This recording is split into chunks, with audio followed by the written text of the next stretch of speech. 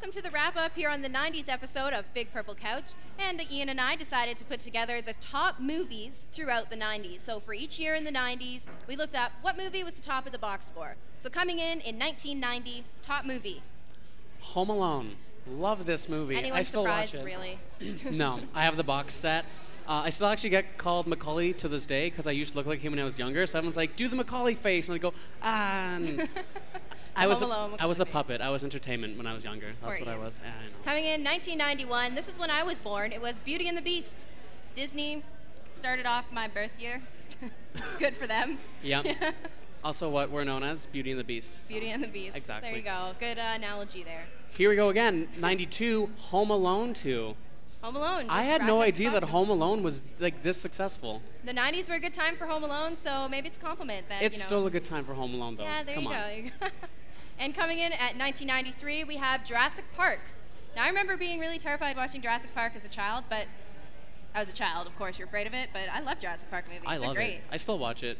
Yeah. Although makes sense to me that they're top of the box score. The scene in the kitchen with the velociraptors, I kind of had to close my eyes a few Velociraptor times. can open the door. Yeah, that was not fun. Not fun. Anyway. 94, classic, Forrest Gump. Yes, you have to watch your Forrest Gump to get the box of chocolate reference joke that 90s people make. Or that every single person makes. So. Yeah, pretty much. If you haven't seen it, you must. Coming in 1995 is Batman Forever. You knew Batman had to make it there. All the remakes that have been happening, there's no surprise that they're remaking those movies. It was top of the box office before. Why not make it top now? I'm looking forward to the next one. For sure. 96, Independence Day.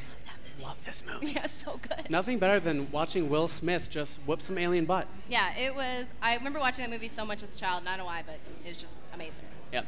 Coming in 1997, we have Titanic.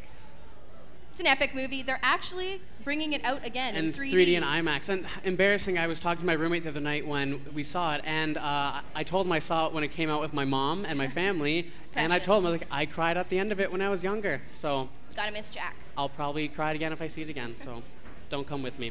98, Saving Private Ryan. I don't think I've seen this movie, and I probably didn't when I was younger because it's graphic, I believe. It's a war film, so I'm pretty happy I didn't see that, or else I'd be scarred. I waited to watch. I didn't watch it in the 90s, but I did eventually watch it. It was a good movie. Highly recommend it.